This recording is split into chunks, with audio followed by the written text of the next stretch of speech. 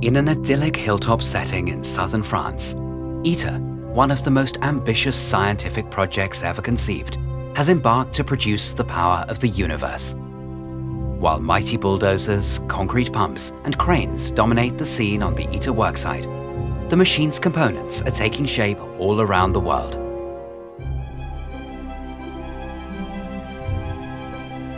We start our journey in China, at the Institute of Plasma Physics in Hefei. It's here where the cables for the machine's powerful superconducting coils, its feeders, and correction coils are being manufactured. On the 25th of April this year, a first batch of dummy conductors was shipped from China to the ITER worksite for testing purposes. In Xi'an, at the premises of the Xi'an XD Transformer Group, the 14 mighty transformers for ITER's colloidal field coil power converters will be manufactured, each of them capable of carrying currents of up to 80 megavolt ampere. Routine testing of the first prototype is in progress.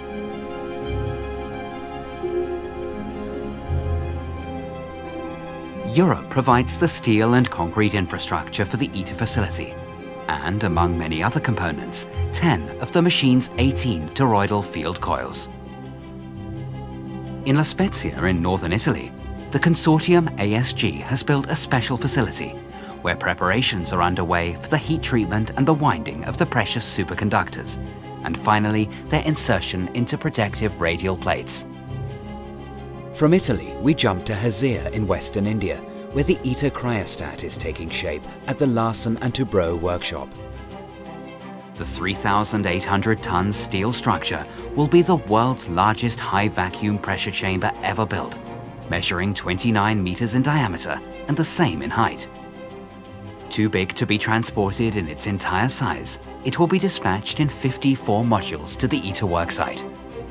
Here, a special workshop is under construction for the pre-assembly of these modules. A few hundred kilometers further south, at the Avasarala workshop in Bangalore, the manufacturing of ITER's 9,000 in-wall shielding blocks has commenced.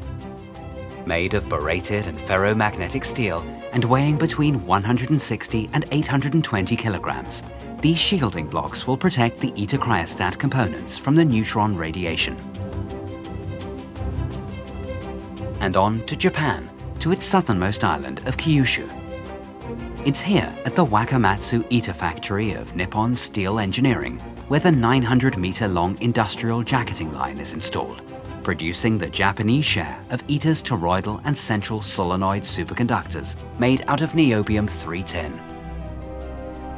Further north at the Mitsubishi Futami plant near Kobe, the equipment for the winding of ITER's extra-large toroidal field coils is in place, and dummy winding trials are currently being performed, attracting project management representatives from near and far.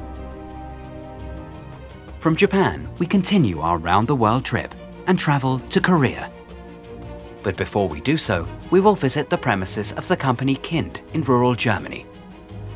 It was in the early hours of the 29th of October 2012 when the last of 633 stainless steel forgings for the ITER vacuum vessel were lifted onto trucks. Their destination, Hyundai Heavy Industries in Ulsan, South Korea. It is also here where the first sectors of ITER's vacuum vessel and port structures are being welded and milled. The manufacturing of the stainless steel vessel is divided between Europe, which will supply 7 sectors, and Korea, which will supply 2.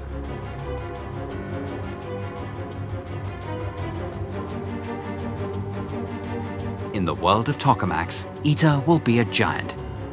However, the operation of this giant couldn't be successful without such tiny elements as diamond detectors. These small components, measuring only 4 by 4 millimeters, are an important diagnostic tool to detect the neutrons inside the machine.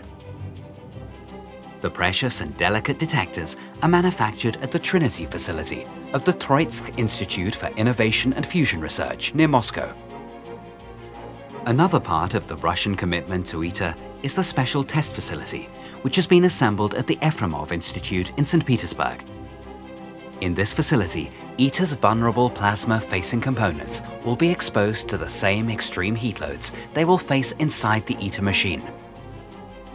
This test program is also a vivid example of ITER's international spirit, as it involves scientists from both Russia and Japan. 10 seconds. 9, 8, 7, 6, 5, 4, 3. Edge localized modes, or ELMs for short, are highly energetic plasma instabilities just like solar flares, and so not really welcome in a fusion machine. As part of ITER's ELM mitigation approach, means of firing frozen deuterium pellets into the plasma are currently being tested at the D3D facility in San Diego. Meanwhile, on the premises of the Joseph Oat Corporation based in Camden, New Jersey, fabrication activities for ITER's drain tanks have begun. The 4 large stainless steel tanks are part of ITER's water cooling system and hold up to 285,000 liters of water each. The design requires that each tank has 2 hemispherical heads, comprised of a curved top cap and a base, fabricated from 6 steel segments welded together. The drain tanks will be among the first major hardware items shipped to the ITER site in France.